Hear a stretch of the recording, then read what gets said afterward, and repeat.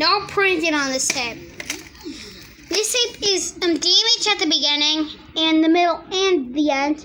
So no camera infringement intended for this because I just want to let you know that it's really damaged at the beginning. So I just want to give you proof. And it's super damaged at the beginning too.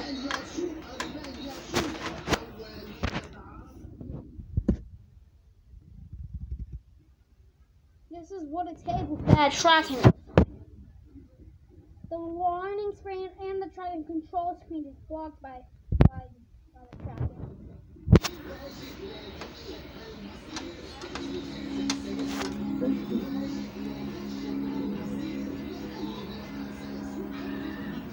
The sound is kind of low on this tape, so I have to turn it up.